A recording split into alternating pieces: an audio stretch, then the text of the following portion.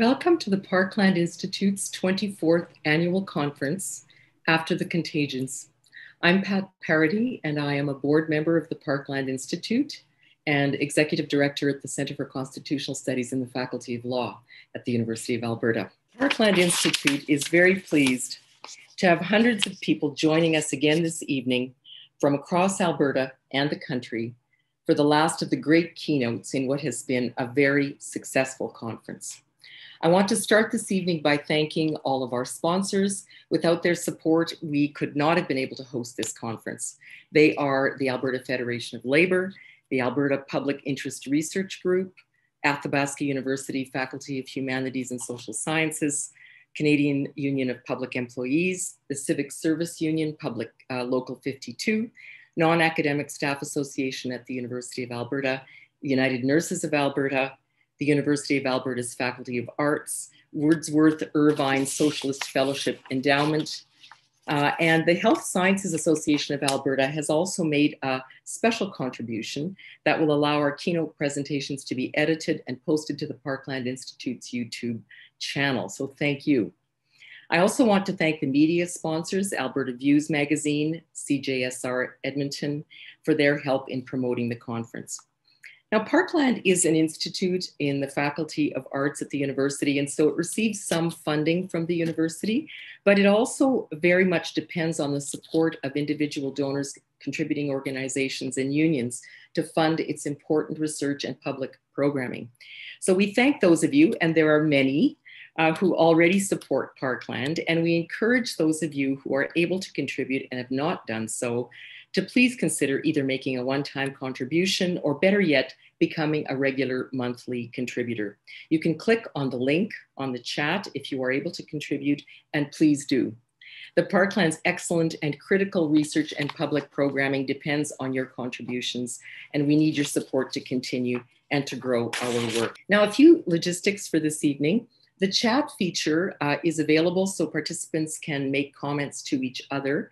Please note that neither I nor Thomas will be following the chat, but we do have staff who will be monitoring it to ensure that people are being respectful and adding in links and other information that may be of interest to you. For those of you who want to have a conversation on Twitter, please use the conference hashtag, and that hashtag will be provided to you in the chat. Now, following Thomas's keynote presentation tonight, we will open the door for questions.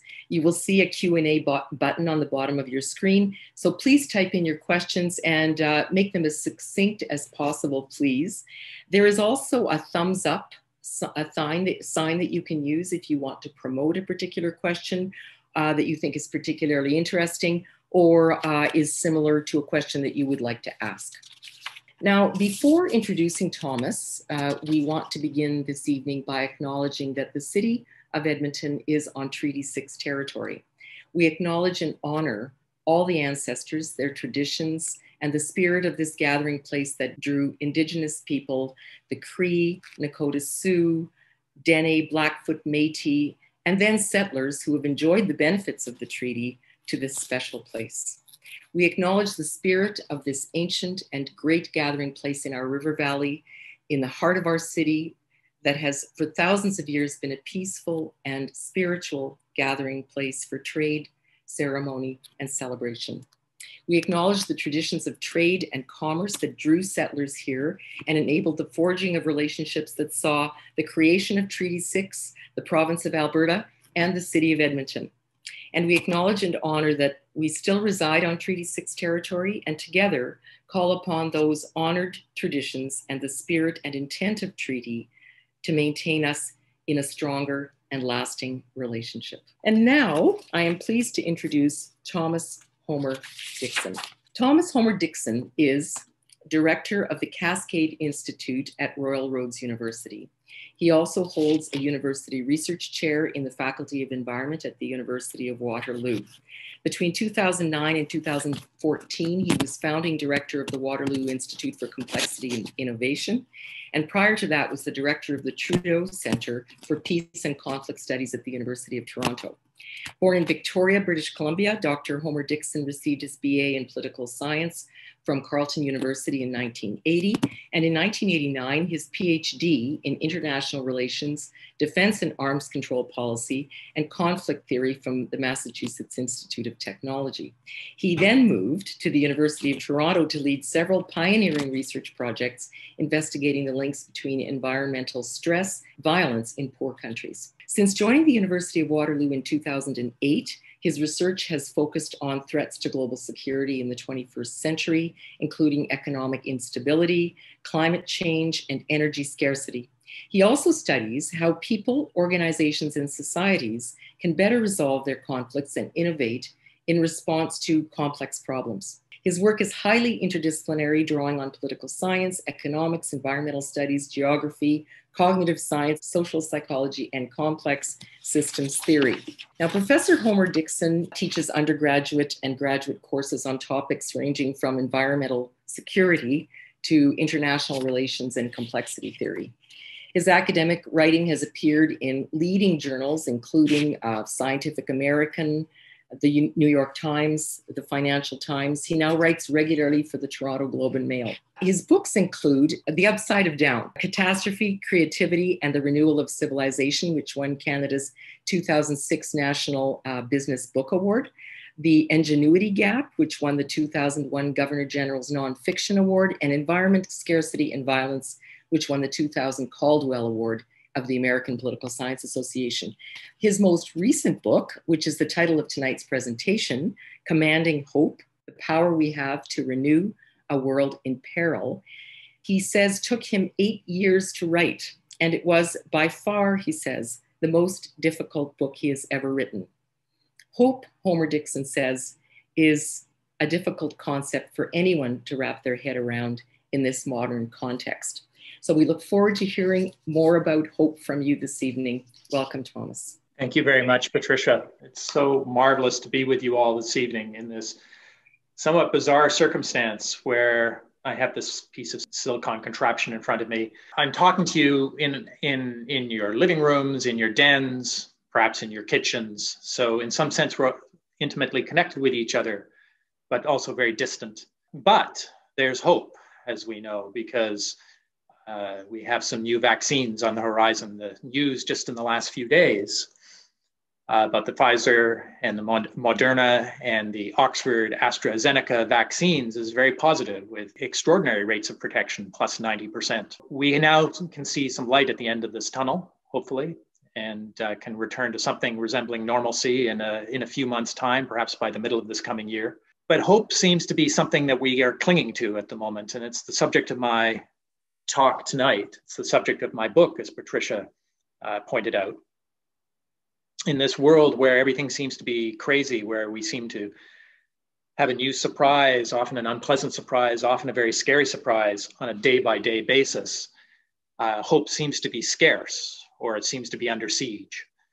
And that's the topic I'm going to talk about tonight, because I actually think hope is enormously important if we're going to have real prospects for addressing our critical challenges in the days, months, and years to come.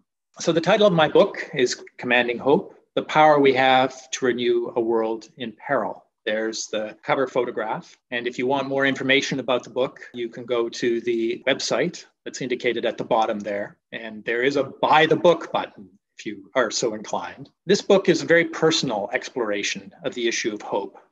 It's very much grounded in my experiences as a Canadian and as an experience as a Western Canadian, living and growing up in British Columbia, also putting myself through university by working in Alberta, in the Alberta oil patch during the 1970s. This is a photograph from our house on Vancouver Island, a house that's been in the family since the 1970s. On the coast, looking out across the Strait of Juan de Fuca towards the Olympic Mountains. This landscape is in my bones. And even though I went to Ontario and studied in the States and lived out east for 40 years, it's remained very much part of my identity as a person, as a Canadian, and as fundamentally an environmentalist, this sense of connection to the natural environment. And it's an environment in which and through which I've tried to raise my children, our children. Sarah, my wife, and I have two, as you can see here. This is a photograph in 2012, taken on the southwest coast of Vancouver Island, a secret little beach that I've been going to for probably 50 years or so, since I was a child, more than 50 years, 55. So this is in 2012, and there's Ben standing on the gravel holding my hand. He was about 7 at that time. He's now 15. And Kate on my shoulders was 3 years younger, 4, and she's now 12. And these children figure very prominently in the book. There are 2 significant stories that are part of a narrative arc for the book. I always try to connect my more academic arguments to personal stories when my books are for general audiences, trade books as they call them in the business. One of the stories is the story of my children growing up. In fact, they grew up in many respects through the course of me writing this book, which took, as Pat said, almost 8 years. Extraordinarily difficult project. I started the book 3 times. Twice I threw out tens of thousands of words and returned, in a sense, to the drawing board. And in 2016, after the second episode of throwing out a substantial amount of writing, I realized that the thing that gave me the most anguish and the thing that I felt I had to address most specifically in the book was the possibility that Ben and Kate would lose hope as they grew up and emerged as adults into a turbulent and possibly chaotic and even violent world. And so I realized that the project in front of me was really, in the end, to write a book for them that would explain why I think there are still real possibilities of hope and how they might organize their lives around these notions of hope going forward in a way that would allow them to persist and even flourish in a world that could experience great difficulty. This is one of 2 stories. I'll tell you something about the other story that is part of the narrative arc of the book as I get to the end of my slide presentation. Things seem to be very peaceful in those photographs. In most of Canada, we live a life still, even during the pandemic, that is peaceful and relatively secure, most of us. But the world does seem to be going haywire around us. There seem to be converging problems and challenges from every direction. And I'm sure you've heard much about those challenges in the course of your various talks this week. I identify a number, which I list here and I talk about in the book. So threats to humanity's well-being are multiplying and combining in force. These threats include population growth and demographic imbalances. The world's population will peak sometime this century, probably at 10 billion or perhaps even more people, while we see declining population growth, stabilizing population growth in some parts of the planet and even declining in some parts such as Europe. There are other parts where the population is growing still very fast, especially Africa. Africa can expect to see its population triple this century. And so that's going to involve a rebalancing of the human population, extraordinary growth in some places and stabilization and even shrinking in other places. And that will tend to drive large migrations of people from one part of the world to another. We have worsening instabilities in key natural systems, such as the Earth's climate. I'll talk more about that in a few minutes. Collapsing biodiversity from overuse of ecosystems and damage to ecosystems, and also from climate change. Pandemics of infectious disease, as we're experiencing right now. Economic distress due to technological change, financial shocks, and extreme and growing inequalities of wealth and opportunity. And then consequent on many of these stresses, rising social polarization and populist authoritarianism, a consequence of many of the other problems, especially the economic distress listed above. And we've had very personal experience with many of these challenges, despite the fact that in Canada, we've been enormously lucky and we still live in stable, secure society for the most part, and our lives are prosperous. We've been seeing these creeping challenges and problems coming in from every direction. And sometimes they're very stark and sudden and disruptive. The fires that we've seen in Western North America in recent years, a photograph here from Okanagan in 2018, but again in 2020 in Oregon, Washington State, and California, extraordinary fires blanketed much of the west coast of North America in thick smoke, blowing out, as we see here on September 12th, far into the Pacific in a vast vortex. And then as the wind shifted, blowing back across the continent, across Alberta, affecting the air quality in your province, and then eastward across the continent, out into the Atlantic and Europe, and eventually literally circumnavigating the globe. These are problems that cross boundaries, as everybody acknowledges now, and no constraints in terms of the sort of institutions and the laws that might govern them. We can't stop these things at particular political and legal boundaries. The pandemic has a similar kind of transnational or global impact, and it's, of course, caused extraordinary disruption in our lives over the last months. Unprecedented change, really, in terms of speed and scale. Between middle of March and the middle of April this year, almost 4 billion people on the planet locked down. We probably haven't seen a change of that magnitude so quickly of such a large fraction of the human population ever before in human history, which actually might be a reason for hope or a sense of positive possibility in the future, because if that many people on the planet can change their behavior so fast in response to a threat, maybe there are other things we can change in terms of our behavior to chart a new direction into the future. As I mentioned, large migrations of people around the planet are causing enormous hardship for the people who are migrating, but also destabilizing in many cases the societies in which the migrants live, where unfortunately in which the migrants arrive, where unfortunately the recipient populations are often not terribly accommodating and don't greet these incoming refugees and migrants with open arms. And in many cases, as we see here in Greece, people end up being contained or corralled into massive refugee camps and in absolutely miserable conditions along the boundaries of wealthy societies.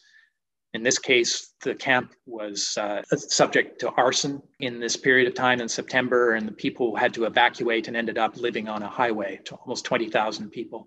And the social polarization I mentioned, it's not incidental or coincidental that the concerns about injustice, about inequality, about exploitative or oppressive power relations within our societies have risen to the surface during the pandemic at a time when marginalized communities or racialized communities have suffered much more severely in many cases from the economic impacts and the health impacts of the pandemic.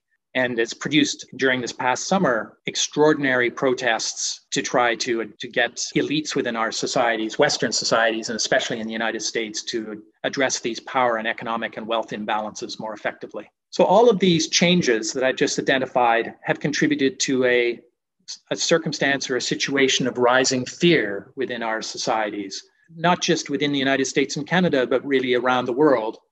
And this fear has been exploited by some leaders to galvanize their followers and to build their political power. Of course, President Trump is exhibit A for those of us in North America, but this has been happening all over the world with President Bolsonaro in Brazil, with President Duterte in the Philippines, with Viktor Orban in Hungary, with Vladimir Putin in Russia. The use of fear, the exploitation of fear, and we-they attitudes, divisions and polarization within society in order to build political power and sometimes try to overturn democratic institutions or constrain democratic institutions is now very widespread all over the planet. And we're seeing an increasing migration of some segments of our population, some communities in our populations, to somewhat euphemistically be called populist authoritarianism, perhaps more bluntly called fascist tendencies, with very strong expressions of violence, advocacy of violence in some communities. So in this kind of environment, and in this kind of psychological and social situation, what role can hope play? And that's really the question I ask in my book. Hope might seem like a rather weak reed in response to these extraordinary forces and tendencies. But I argue that it's essential. It's an essential starting point. It's actually a necessary condition for progress on any of these problems. It may not be sufficient. It certainly isn't sufficient in itself. Hope is not going to solve the problems in itself, but we can't have the agency and the sense of possibility to address these problems together unless we have hope. So it may be essential, but it's complex. After I realized in 2016 that I needed to write my book about hope, and that was going to be its focus because of my concern about the possibility of my children losing hope in the future. As I started to understand hope better and read about it, I realized that it's an enormously complex topic. And the first third of the book actually unpacks some of the best thinking in the scholarly and psychological and philosophical literature about hope, and tries to build a theory of hope around which we can have a more positive view of the future. So hope may be essential, but it's complex, and it needs to be far more than a hopey, changey thing. Some of you may recognize that quotation. It's from Sarah Palin, who was John McCain's running mate in the 2008 presidential campaign and presidential election in the United States. They were campaigning against Barack Obama, of course. If you remember, in those days, Barack Obama built his campaign around the possibility of hope, the audacity of hope. Sarah Palin and John McCain lost the election, of course, but in 2011, she stood up in front of a large group of Republicans and said, "So how is that hopey, changey thing going for you?" I think she put her finger on a common critique or common sense that hope really isn't up to the job that a lot of people give it, or it may not even be useful. There are actually 3 common criticisms of hope that I identify in the book. That hope is false, that it's naive, and that it's passive. And Sarah Palin was, in a sense, capturing all 3 in her criticism of the idea of hope in front of that Republican audience. Hope is false, these critics would argue. There are many very thoughtful critics of the emotion of hope, saying that we shouldn't really invest much energy in it or invest much time in trying to cultivate hope. In part because some of them would say it's false, because it encourages us to distort or bias the possibility of good things happening in the future, to believe that they're more probable than they actually are.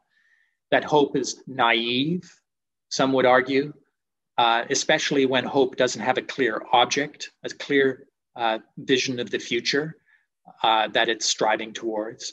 And then others would argue that hope is passive because it sort of encourages us, they would say, encourages us to sit back and hope things will simply turn out better, hope that a better world will come to pass.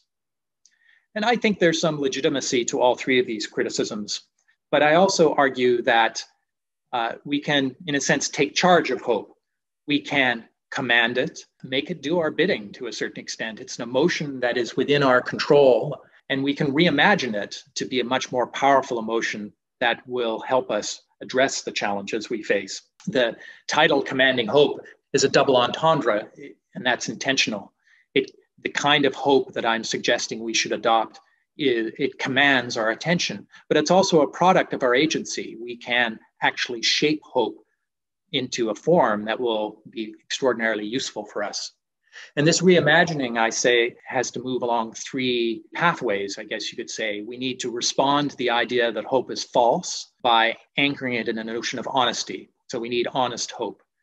We need also to respond to the idea that hope is naive by making our hope astute. And we need to respond to the criticism that hope is often passive by making our hope powerful. So Commanding Hope has 3 components: honest hope, astute hope, and powerful hope. The book is an extended argument for each one of these 3 and shows how each of these components of hope, honest, astute, and powerful, can be brought together into this notion of commanding hope.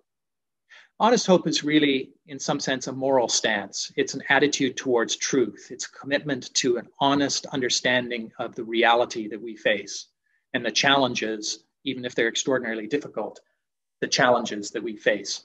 Astute hope is what I would call an epistemological stance. It's about the kind of knowledge we need in order to address our challenges effectively. And powerful hope is a psychological stance. It's about the kind of psychological attitude, especially the notion of agency, that we should have as we try to address our serious problems as societies and as a species. So I'll spend a few minutes going through each one of these components of hope so that you can see how at least an initial argument for each of these, how I develop each of these components within the book. So let's start with honest hope. There's a deep tension, I argue, between hope and honesty, especially in dangerous times. The challenges we face, for instance, climate change, may seem so large, and we all each individually feel so small that our first reaction might be to simply throw up our hands in despair. We're living in dangerous times, whether we're talking about climate change or collapsing biodiversity or massive migrations or social polarization and decline of democracy and widening economic gaps between us. And we're often lying to ourselves about how serious these problems are with the help from our leaders. It's extraordinary how our leaders manage to tell us that they've got the climate change problem under control, for instance, when they simply don't. But that allows us to pretend that the situation is not so bad, and then we can get on with our lives and try not to worry about things so much. The heart of this challenge of honest hope, I believe, is something that I call the enough versus feasible dilemma. When it comes to a problem like climate change, and we could describe this dilemma for each one of those problems I listed at the beginning of my presentation, but when it comes to a problem like climate change, solutions that would be enough to make a real difference aren't feasible. And yet, on the other hand, solutions that are feasible, that we might actually be able to achieve, won't be enough. Solutions that are enough aren't feasible because there are social or political or economic or technological obstacles in the way. And those solutions that won't meet such serious political, social, technological, and economic obstacles won't get us to where we need to go. So this enough versus feasible dilemma is really fundamental, and we need to recognize it and acknowledge it, and then try to address it if our hope is going to be honest. I'm going to talk about the enough versus feasible dilemma for just a few minutes in the context of climate change. The climate change issue figures very prominently in my book all the way through. It's an issue that I've been working on since the 1980s, since I was doing graduate work at MIT. About 18 months ago, I produced this chart using data that are available from the scientific literature. It's a version of the infamous hockey stick graph, but it goes further back into the past, and it's well grounded in verifiable scientific data. In this case, we're looking at the temperature at the Earth's surface, the tropospheric temperature of the Earth, going back to 11,300 years before the present. So that's at the end of the last ice age. And then going from that left-hand side, the little circle there, to the right, up to the present, you see another little circle that's labeled present. And the red line indicates the changes in that tropospheric temperature for that whole 11,300 years. This is a period that geologists and climate scientists call the Holocene epoch, since the end of the last ice age up to the near present. You can see that during that period of time, the temperature has varied about 0.7 degrees Celsius. And in the last 2,000 years, on the right-hand side of the graph, the period of time during which humankind built out the basic infrastructure of its civilization, established its great cities and ports, developed its major agricultural zones, built its transportation networks and irrigation systems and the like. During that 2,000 years, the temperature varied about 0.5 degrees Celsius. It was a period of enormous climatic stability. But we're already well outside that envelope, as you can see from where the little present circle is. And we're going vastly outside that envelope if we continue along the current trajectory of carbon emissions and greenhouse gas emissions. Already we're seeing enormous disruptions around the planet, as evidenced by those wildfires we've been experiencing in Western North America, and storms and other climate extremes all over the planet. If we go beyond up to 2 degrees and beyond, people need to realize that there isn't a single ecosystem on the planet that can withstand that kind of stress. And beyond 2 degrees towards 3 degrees, it's hard to envision that anything resembling modern liberal democracy would be sustainable. Among other things, it's going to be very hard to feed the 10 billion people on the planet in a climate that's changing so rapidly, where scientists expect we will start to see simultaneous breadbasket failures in multiple places around the world as the climate produces severe storms and droughts that affect our global food system. So this is really an existential threat to human civilization, if not to the species as a whole. I mean, there will probably for many millennia into the future be human beings around. but it's hard to envision anything resembling a prosperous, flourishing human civilization in a world of 3 degrees or more. And it's going to be a real challenge even at 2 degrees. And 2 degrees is really where we have to try to stop things, as you know, from the conversations about climate change. But the challenge is that the technologies and social and political and economic changes that would actually get us to 2 degrees don't seem to be feasible. They require deep structural changes in our economies, new tax regimes, new kinds of technologies that, although they may happen eventually, don't seem to be likely to happen soon enough because, in significant part, of opposition from key vested interests, especially in the fossil fuel industries, don't seem to be likely to happen soon enough to prevent us from crossing that 2 degree threshold. So while we know what we need to do to get to enough, to get to a situation where we can cap warming at 2 degrees, those particular solutions don't seem to be economically, politically, socially, and technologically feasible. We can capture this in terms of a simple Venn diagram where we have all the solutions that might be enough to cap warming at 2 degrees, and all those solutions that are feasible but not enough to cap us at 2 degrees. One has to wonder at the moment whether these two subsets actually overlap.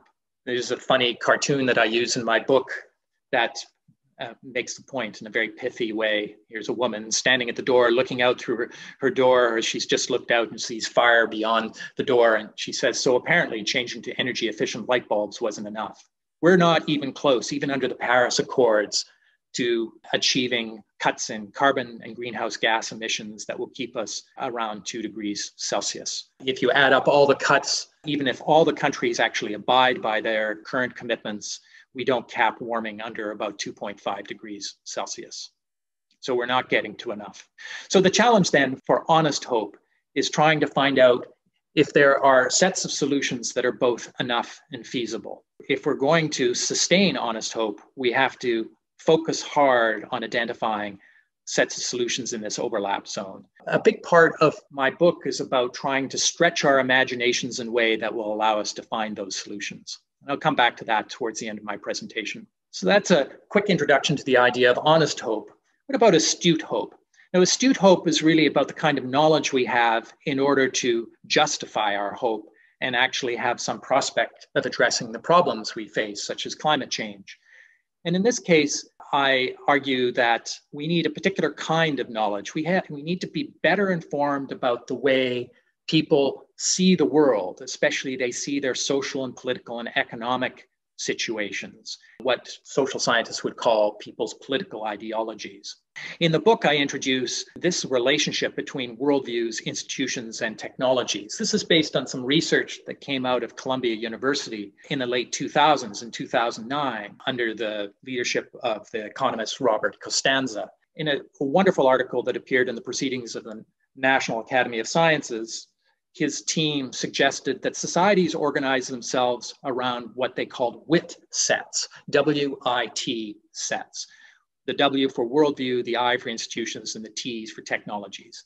The idea is that these combinations of worldviews, institutions, and technologies are sort of the basic building blocks of society. If we really want to create change, we have to work on all three of these things simultaneously. A simple example that I introduce in the book is this relationship between personal liberty, free markets, and private cars. In our Western societies, we have a deep commitment to personal liberty, to individual freedom, and that is expressed through and reinforced by free markets, or at least partially free markets as we conceive them within capitalist societies.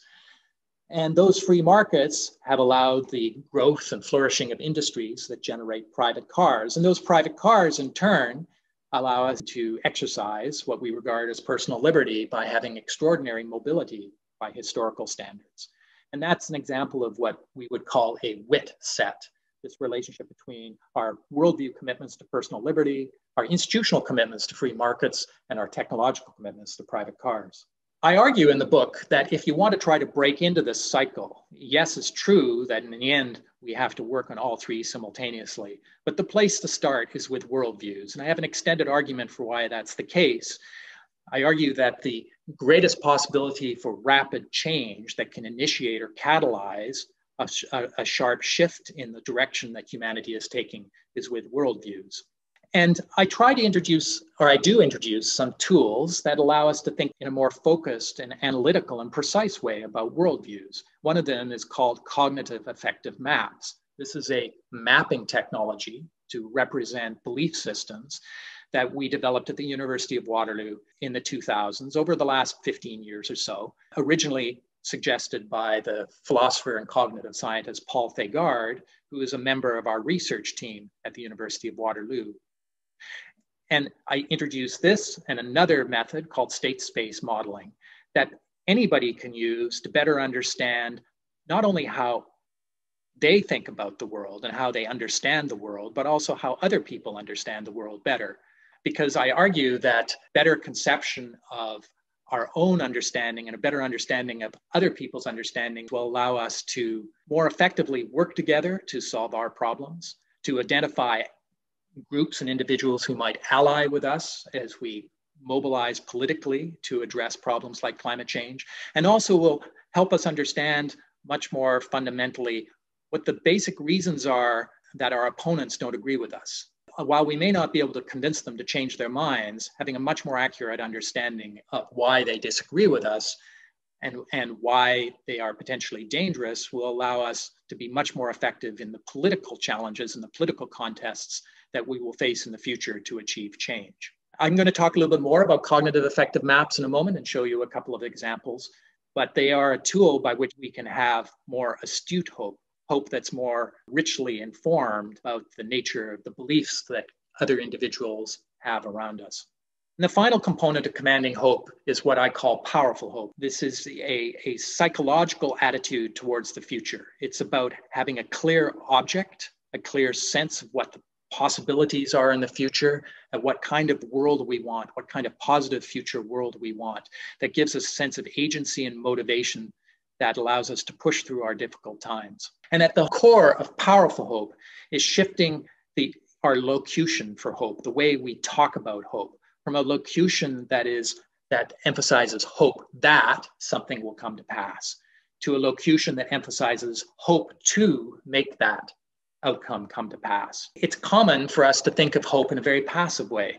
We hope that climate change will stop at 2 degrees. Climate warming will stop at 2 degrees Celsius. Instead, I argue that powerful hope as a component of commanding hope has to be a hope to kind of hope. We actually have to hope to do what's necessary to keep climate warming to 2 degrees or under.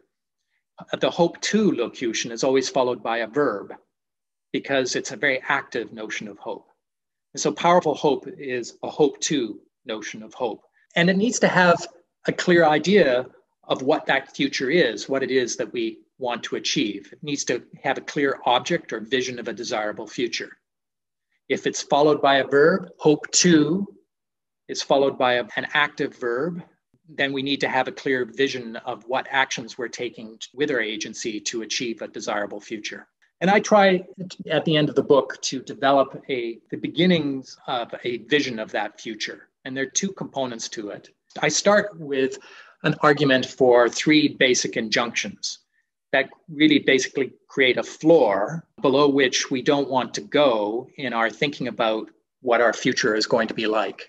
So as we try to build this vision of a positive future, we need to commit ourselves to 3 basic injunctions. Don't wreck our planetary home, don't commit mass suicide by fighting among ourselves, and finally, protect our children. We need to be able to commit to at least this amount to move forward. And at the moment, we're not doing any of these 3 things effectively. And we're certainly wrecking our planetary home. And in the process, we're not protecting our children. And if we continue to go down this pathway, we're probably going to end up fighting among ourselves to the extent that we commit mass suicide somewhere later this century. This is a starting point for our vision of the future, but it's not sufficient by itself, in part because you can't build an emotionally energizing vision of the future around negative injunctions, such as the first 2 bullets there. We need something more positive. And that's where 4 principles that I talk about in the last chapter of the book come in.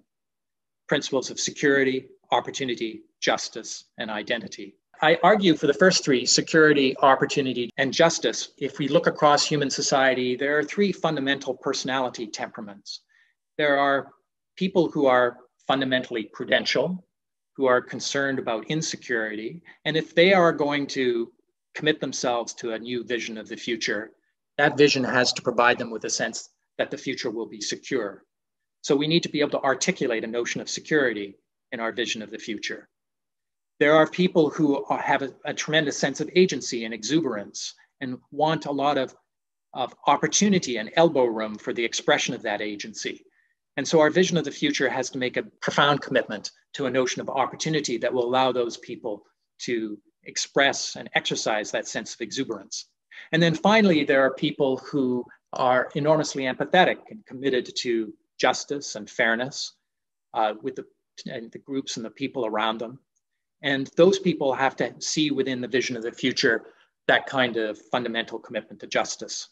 Now, it's true that no one of us is exclusively one of these three temperament types. But I think that it's remarkable overall how much each of us is pulled in one direction or the other. We all have a combination of all three of these impulses, one might say, or temperamental characteristics. I argue in the book that there is this tendency for human beings to cluster in each of these three areas. And so our vision of the future needs to appeal to all three of these basic psychological or temperamental communities in humankind. And then the fourth principle that is going to be fundamental to our vision of the future is a very powerful notion of identity, a notion of identity that brings us together around a conception of common fate. And this is an argument that I make in the context of climate change, but it also is very relevant to the situation we faced with the pandemic. We're on a very small planet now, and a lot of us packed together.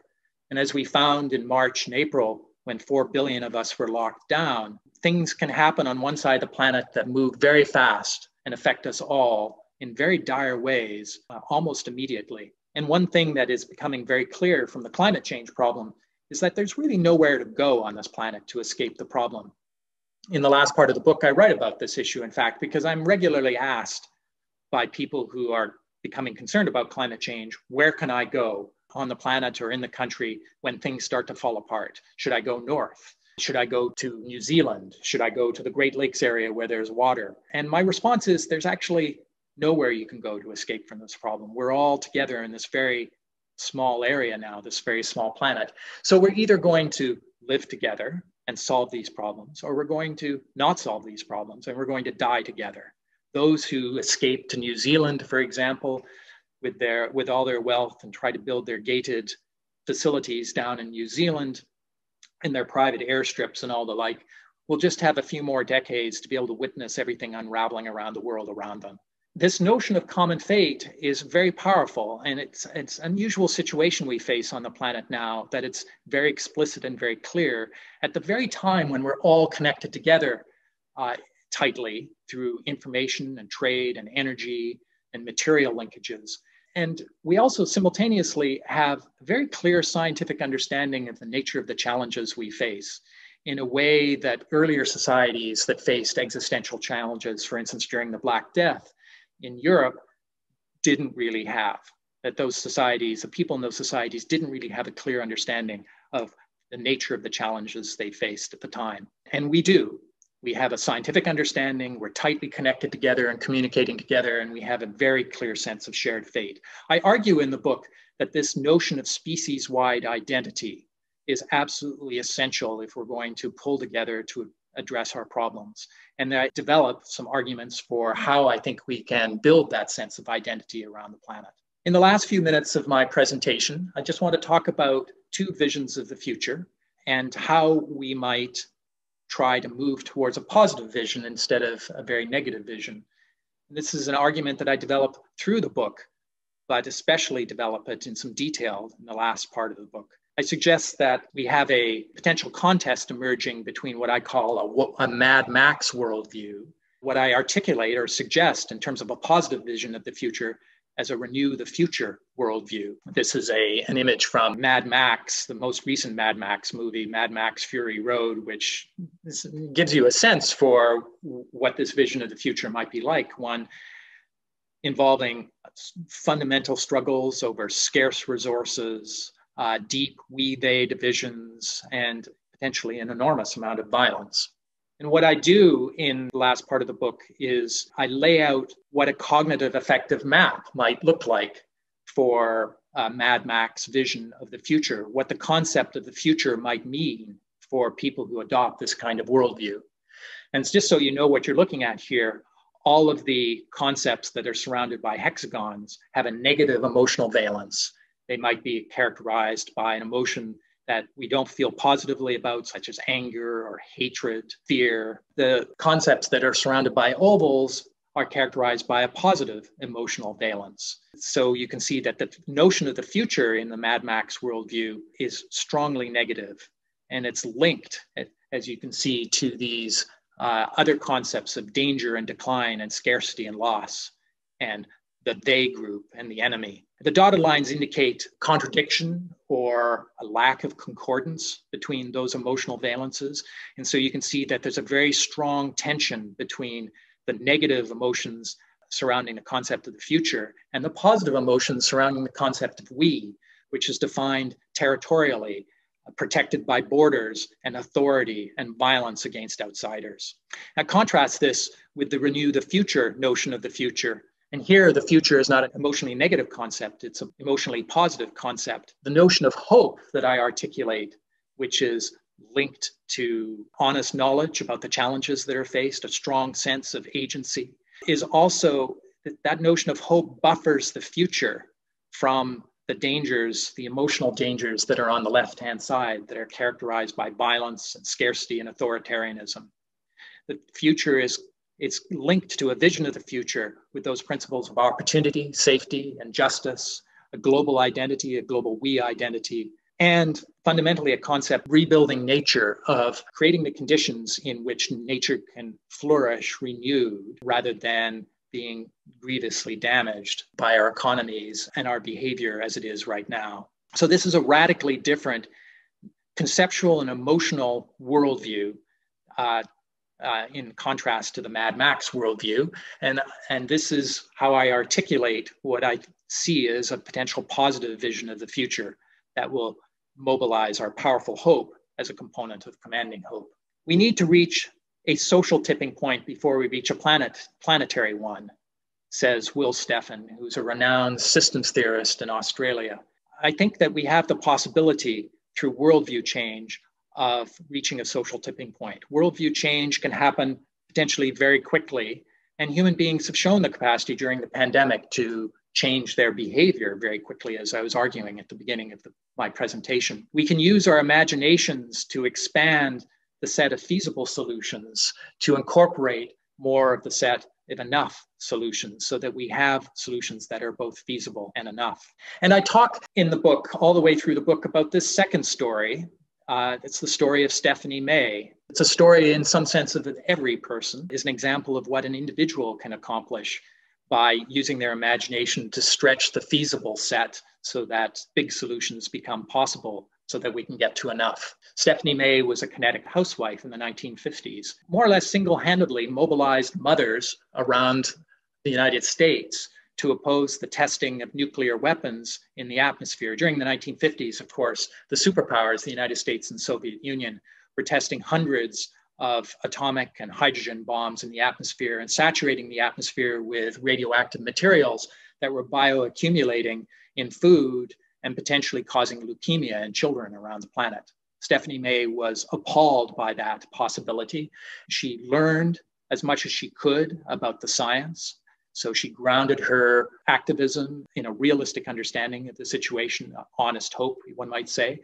And she mobilized mothers with the help of other mothers across the United States through petitions and hunger strikes. This is a hunger strike that she launched outside the Soviet mission in the United Nations in New York.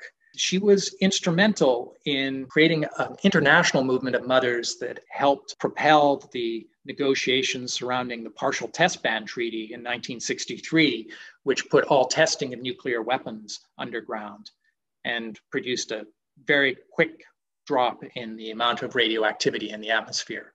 Here, Stephanie May is addressing a crowd of 100,000 people in Trafalgar Square in 1961 at the end of the Aldermaston March from the nuclear research station at Aldermaston in the United Kingdom. She was a remarkable woman, and her hope was a very good example of what I call commanding hope. It was honest, astute, and powerful.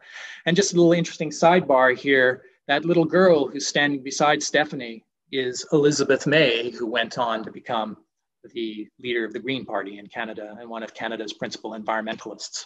So there's an example of stretching the feasible set to make something that very important enough, which in that case was the Partial Test Ban Treaty, the movement of all nuclear tests underground.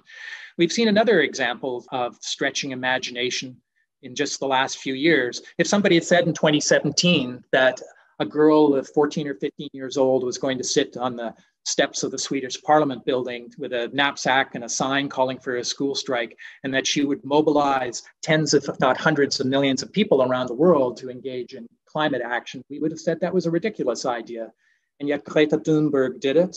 She took that possibility that was just beyond the boundary of what complexity scientists would call the adjacent possible. She took that possibility and pulled it back into reality so that it became real and has started to change the world. What other possibilities can we not yet imagine just beyond the boundary of the adjacent possible that are still invisible to us that could perhaps be pulled into reality and could change our world? Virtuous cascades of change start in our minds, I argue in the book, in our worldviews, and then become political. And political action is ultimately what it's going to be about if we want to change the structures of power, the rigid structures of power that sustain current dysfunctional ways of running our economies that are damaging our natural environment so severely. And this mission, this endeavor is now encapsulated in an institute that I recently founded here at Royal Roads University called the Cascade Institute, which basically takes many of the ideas developed in the book Commanding Hope and puts them into practice to try to identify high leverage intervention points that could shift human civilization away from a path that leads to calamity and towards one that leads to fair and sustainable prosperity. In the last sentences of the book, I argue for this. I say, let's not aim for what's merely feasible and falsely hope it will be enough. Instead, with Commanding Hope, let's aim for what we'd all consider enough, a future in which our children and life on this planet can flourish, and then strive to make that future our reality. Thank you very much. And I look forward to now having a conversation with you about hope. Right. Thank you so much for that talk. After this week, we needed some hope, actually, Thomas. So thank you. Now, I just want to remind people that you can ask questions using the Q&A button on the bottom of your screen. Just hover your mouse over it and then type your question in. Please try to be as succinct as you possibly can so that we can get it to as many questions as possible. We won't be able to probably get to them all, but we'll get to as many as we can. So I'll begin then with a question from Bob Aska. How do your views complement or differ from Jonathan Haidt's work on morality, religion, and politics? Yes, very good question. So I'm quite familiar with Jonathan Haidt's work, and I cite his work in the book. Jonathan Haidt suggests that human beings share a series of fundamental moral impulses. These impulses are pretty well universal, although some individuals will select a subset of those moral impulses and will be more motivated by those, whereas others will select perhaps another subset or maybe exhibit more comprehensive motivation, but from all of those moral impulses. They include, for instance, an impulse to fairness, to prevent harm to other people, an impulse for loyalty, an impulse to protect things that are sacred, an impulse for freedom or liberty. This is very important research. It's grounded in an enormous amount of cross-cultural anthropology and social psychology. You can see hints of it in the background of my 3 temperaments argument. Those with an exuberant temperament tend to have a much stronger moral impulse towards liberty. Those with a empathetic temperament, the ones who are committed to justice, that I was suggesting in Haitian terms, would have a moral impulse towards fairness or prevention of harm.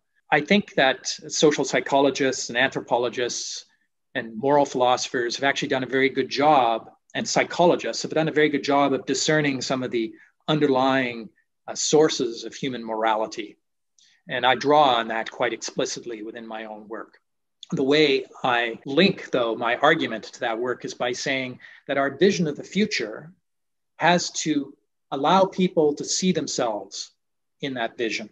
It has to allow them to express their own personal, meaningful life projects through that vision. I think Haidt argues quite well those ideological perspectives that allow for the incorporation of a larger set of moral impulses are going to be perhaps more persistent, more powerful, more accommodating for whole societies. Agree with that point. Normally, I'd go back and forth and have a conversation on this point, but I don't think I get a chance to actually exchange any further ideas with Bob on this unless he wants to have a follow-up. And just to conclude, I think this research is really important. Our notion of where we want to go as a species needs to be informed by our understanding of how human beings think and where their basic values come from. And there's one other point, that's what was on my mind that I want to make. And this is an argument I haven't talked about. It's in the book at length, but I haven't mentioned it in my presentation so far. I draw on the work of Ernest Becker, who is an anthropologist and social psychologist who wrote a renowned book in the 1970s titled The Denial of Death. And Becker and subsequent social psychologists who built on his work argue that one of the most profound and powerful human motivations is fear of death. We deal with that fear of death by creating for ourselves what we could call hero stories or immortality projects that allow us to see ourselves symbolically transcend our mortal existence on this planet. We might raise a family or build a business or write a book or be a really good member within our religious community, even just be a terrific friend. But each one of these ways, we see ourselves as being more than just a mortal, frail, physical entity that will eventually disappear from the world. So we create meaning in these ways. And I argue that, and this is where, again, I link to Haidt, that our vision of the future has to allow people to express their own personal immortality projects within that vision, because that's what will give us the real sense of motivation and agency to have powerful hope. So all of this stuff links together. The arguments from Jonathan Haidt, from Ernest Becker and Sheldon Solomon and the terror management theory folks and many, many others linked together in my argument in the book, come together into this notion of a positive vision of the future, which I call Renew the Future, and which I showed you in that cognitive affective map. Wow, thank you for that answer. Now, this question is from Meenal Srivanastava. We don't have buy-in from the majority of the planet's population because the mainstream summation from the left or the right of the present and the future of the world does not take into account the lived realities of the many millions who live in inner cities, reserves, slums, shanty towns, refugee camps, etc. The stories of their resilience against the cycles of daily survival and violence barely feature when we consider global solutions to planetary problems. Perhaps aside from honest and astute, hope also needs to be more inclusive? Well, exactly. In fact, I have an extensive argument to that effect in the last chapter of the book. This notion of justice that I try to articulate in chapter 20 at length is an inclusive notion of justice. I suggest that we can't really hope for security to secure security or to secure opportunity if we don't address, first and foremost, justice, which means fundamentally addressing incredible insecurity of the majority of the human population. And we can't hope to build an inclusive identity when there are such profound divisions among us either. There's no real way forward, ultimately, that doesn't involve some kind of redistributive project on the planet. And it may not be one that can be supported by really vigorous economic growth, because the kind of economic growth that we've had up to this point doesn't seem to be compatible with protecting the planet's climate or its ecosystems, because very high levels of material throughput and pollution output do enormous damage to the climate and the ecosystems. at the least, we need a radically different notion of growth, or even we have to try to deal with our problems of justice in the absence of anything resembling economic growth. It's not clear how we do this. I'm very frank in the book that this is, in some sense, one of the most intractable problems humankind faces. In the absence of conventional economic growth, how do we deal with problems of injustice? How do we deal with problems of insecurity that affect such an enormous part of the human population? The notion of justice that I articulate as a part of our vision of the future is an inclusive notion. And this notion of identity, a species-wide sense of we, is an inclusive notion of identity that we have as individuals, as wealthy individuals in an extraordinarily wealthy society, a commitment to an identity with those individuals in much more constrained and insecure circumstances in the inner cities, in indigenous territories, in ecologically degraded environments all over the planet. And here's the lesson of the pandemic. It goes back to this issue of shared fate. If those folks aren't part of this larger community and don't have the opportunity for security and opportunity and justice that I would talk about in my vision for the future, then we won't be secure, we won't have opportunity, and we won't have justice either, ultimately,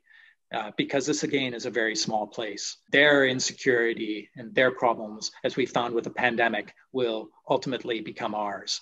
And this may seem like a pie-in-the-sky notion, and I address that directly, but I actually think it's grounded in a very realistic understanding of what we need. Just to make one last point, I point out that in my travels around the world, and probably many people watching this evening have traveled across many, many countries. I've traveled in probably 60 or 70 countries and done research in a dozen or more, very different societies. The one thing I've noticed is that those societies that do well usually have a deep and strong cultural commitment to the commonweal. There's this sense within the society among rich and poor and everybody, there's a strong sense that there is a larger societal project or national project of which people are part, and that everybody has a responsibility to each other within that project. It's one of the striking differences between the United States and Canada right at the moment. And it's instantiated through, for instance, through our commitment to national health care. Those societies that do well have a cultural commitment to the commonweal that crosses all social sectors. We need that at the global level. And without it, frankly, we don't have a hope. What's the possibility? I think the pandemic shows us that there is at least a chance of a worldview shift towards a notion of the shared fate that could draw us together in a very powerful way around this planet in coming decades. We are the one. That's right. Who would have said we could all change our behavior like that? 4 billion people in 3 weeks. Unbelievable. We're paying attention now to everything that's happening on the planet, right? We've got the first COVID war in the Horn of Africa right now. If we ultimately don't deal with this coronavirus in every corner of the planet, it's going to mutate and come back. A tough lesson. People may think is not imaginable. People say, has this ever happened before? Well, there's at least been one other episode in human history. A great German existential philosopher, Karl Jaspers, identified in the middle of the last century and called it the axial age, a period of time between about 600 BCE and 200 BCE, during which 5 independent civilizations on the planet all went through a kind of ontological shift, a cosmological shift in their understandings of the world. These civilizations weren't communicating a lot with each other, but they all went through this shift kind of simultaneously. It laid the foundation for monotheism, for example, and Karl Jaspers and other philosophers would say that it laid the foundation for modernity. We may be on the cusp of a second axial age. These challenges we're facing of such magnitude and so unusual in this history of our species that we can't actually imagine what the possibilities are for our response. There may be things that can happen to us in terms of generating new perspectives on how we live together that we haven't conceived of yet. That's the possibility on which I build my hope in the book. But we're not going to be able to exploit those possibilities of new worldviews and new ways of living together unless we have tools such as cognitive affective mapping and others that I introduce that allow us to see what the possibilities are for new perspectives, to explore the landscape of new worldviews effectively. New ways of thinking. Exactly. Now, could you comment on the role of metaphor in changing our worldviews or conceptual maps and discuss further how we can influence others deeply ingrained worldviews? So metaphor is so powerful. It's one of the most profound forms of human creativity. I can think of many. My mind is going in many directions right now, but there's one that I talk about explicitly in the book. Metaphors, as the cognitive scientist and philosopher George Lakoff would argue, many of them are universal in the sense that they are grounded in very basic human experiences, in physical engagements with our natural reality. So, for instance, George Lakoff talks about, as we learn as babies, we experience the notions of inside and outside by taking a bowl or something like that and feeling the inside and seeing the outside. So we have this notion of container, and that notion of container becomes a kind of metaphorical anchoring point for instance, concepts of the nation or the group or of the community. There's the inside and the outside of the community or of the nation. And so these metaphors can be very powerful, and we then use them to structure our understanding of reality more generally. And a lot of them are universal. Lakoff would argue that something like the container metaphor is universal across all humankind, and I think that's probably true. What are some of the metaphors that would be part of this renew the future worldview? If you remember down at the bottom, I had a little oval with rebuild nature. It suggests that notion of nature that we're going to incorporate in our renew the future worldview that will be the antithesis to the Mad Max worldview, that I argue should be the antithesis to the Mad Max worldview. That notion of nature is a highly relational notion of nature. It's a network, it's a web. Two metaphors right there. Not unheard of, widely discussed, the web of nature, the ecological nets and networks. Of course, people talk about these things all the time. But to a large extent, we haven't internalized those relational understandings of the natural world. And many of us still think of nature as something out there, natural systems as out there, and don't realize how profoundly dependent we are upon them for services such as pollination, fluxes of nitrogen, carbon, and oxygen within our environment on which our societies fundamentally depend. Part of the sort of metaphorical foundation of the Renew the Future worldview is a profoundly relational understanding of our embeddedness in nature, that we are part of a network or of a web of connections around us. And if we destroy or tear apart that network or web, we're going to kill ourselves. We might think that's almost hackneyed now, but really that idea is relatively recent, going back to, for instance, Rachel Carson in the 1960s and a few thinkers not long before. Now it's quite widespread within certain communities, but its larger implications are not fully internalized by people. There are too many of human beings who still think of nature as a resource, nature as something to be exploited or extracted or used for our utility. I quote an indigenous leader in my book who makes a very interesting point. He said, the world starts to look a lot different when elements of nature around you start to think of them, especially the living things, as relatives as opposed to resources. As soon as they're relatives, in that sense, as we think of relatives, then we have some kind of moral bond with them and a relationship again, systemic relationship that we need to protect. If they're resources, that moral bond doesn't exist, and they're dead material things that we can exploit for our purposes. So those shifts in meaning are really fundamentally important. There's a lot of evolution in that direction. The question is whether it's going to be fast enough to allow us to make the institutional and technological changes, to mobilize us to make the institutional and technological changes to do practical things like get our carbon output down. I think it's happening. The question is whether it's going to happen fast enough. Right. Life of trees. Exactly. Life of trees. All those connections under the surface. Right. Now, here's a question from Ahmed Safar, who says, I really admire the notion of hope you discussed today. I'm a new Canadian and my name is Ahmed. I belong to a Middle Eastern culture and I am non-religious. Because of my name and my place of birth in my Canadian passport, I've been facing many issues when it comes to my travel. I was treated poorly in airports, especially since the famous travel ban enacted in the US. My question is, with more than 70 million voting for Trump, do you think that there is a real hope for me and my kids who were born in Canada? I, as a gray-haired white Canadian male, this is not my lived experience. And I have to start from that very important point. Sure, I'd had lots of significant challenges. We won't get into those conversations. These are challenges that I can only imagine. Now, I happen to believe that empathy and our capacity for human imagination is very powerful, and we can actually do a good job of putting ourselves in each other's shoes. But I've never had this kind of experience that Ahmed experiences on a quite possibly a day-to-day basis. I think Canada is a somewhat more open-minded and tolerant society, but it is very scary to see the expression of such enormous support for President Trump.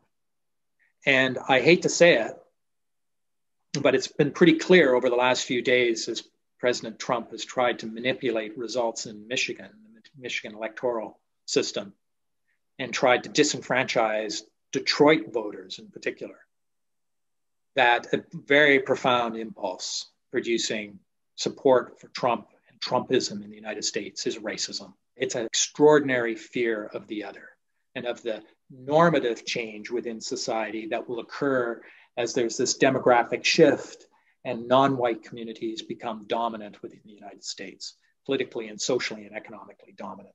This is why I set up this kind of antithesis between two perspectives in the last part of the book. I argue that something resembling a Mad Max worldview is coalescing because of the stresses in our world, the economic and social and environmental dislocations, and the fear that those are generating and the exploitation of that fear by people like President Trump.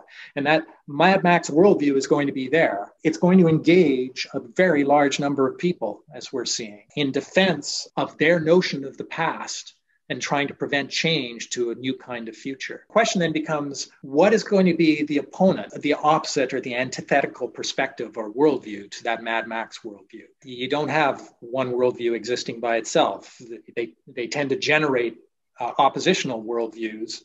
And the question is, what is going to be the most powerful antithesis that has a possibility of winning in the political struggle with the Mad Max worldview? Because there's going to be a very profound political struggle, quite possibly a violent political struggle in the future between ethics and ideologies of division and violence and ethics and ideologies of community and cooperation around our common problems. So I've tried to articulate what the basic elements of that alternative would be, but the election in the United States shows us that the other is not going to go away and is extraordinarily powerful and perhaps growing in power. That part of honest hope is recognizing that that's true and that's part of our reality.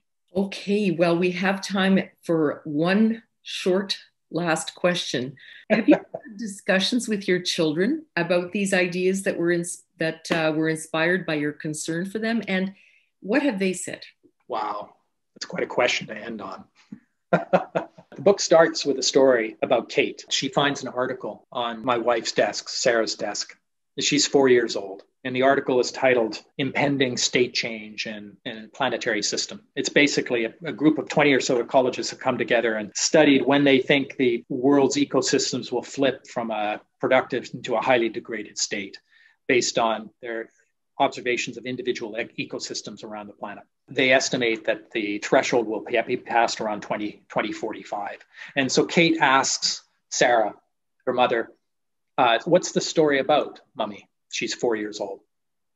And Sarah answers, well, darling, it's about how the world might change when you're a little bit older. Sarah goes back to her marking, feeling pretty crummy about this. And Kate turns over the paper and does a picture on the back of a flower growing in a landscape. And the flower has petals and it's got a big happy face on it. And then at the bottom is Kate, a little stick person waving at the viewer. So that picture appears in the first pages of the book, because Kate is telling her own story about the future. And so that's the very opening vignette of the book. And in the end of the book, there's another episode with Kate, which I won't get into right now. She asks me at a point when she's very scared, she says, will this story have a happy ending? And it's a particular episode. She thinks her mother is lost and turns out everything's fine. And so I ask, what kind of story can I tell my children about the future? I say in these last pages that the book is really my story for them. It's my how about, as I call it. And when Ben and Kate were very young, they were always imagining possible worlds by starting their statement with, how about this? How about that? And so my book is my how about for Ben and Kate. And I talk about how I think they can have an extraordinary life during a very difficult time with a strong sense of identity and a sense of hero projects that will give their lives enormous meaning, because everything is going to matter. This is a hinge moment for human history, and there are so many things to do to try to make things better. And we simply don't know enough about what the possibilities are in front of us to know that there's no hope. There's still vast unexplored areas beyond the adjacent possible that could change things profoundly for human beings in a very positive way. And that's the story that I tell my kids. And the last thing I'll say, the book is dedicated to both of them. And when the books first arrived, I got a box and I pulled out the first 2 copies and I signed one to Kate and one to Ben, and I handed the books to them and said, you're not obliged to read this, but someday I hope that you will pick it up and take a look at it. I think perhaps in their 20s, they'll say, whoa, things aren't good. What did Dad say about this? But at the moment, the books have both gone up to their respective bedrooms, and I think they're sort of under piles of clothing, dirty clothing and stuff like that. So they'll be dusted off at some point in the future. And I hope they'll be meaningful. I expect they will be. Thank you. Well, thank you, Thomas. I think those 2 children of yours are going to be very grateful that you dedicated this very hopeful book to them. I just want to say you had apparently once earned the nickname the Doom Meister for suggesting that we were marching on a perilous road to environmental ruin, widespread political violence, and devastating economic disparity if we didn't change our ways. But tonight, you've really been courageous. I think it takes a certain amount of courage to do what you've done in suggesting that there is room for hope in the middle of this pandemic and everything else that we're facing, that we can actually command honest, astute, powerful hope that isn't hopey changey.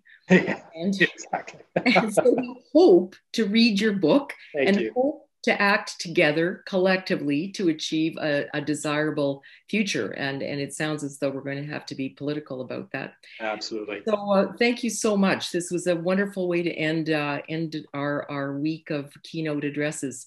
Now, we've put the link to 2 bookstores, Audrey's Books in Edmonton and Page's Books in Calgary. So that Yay, like them both.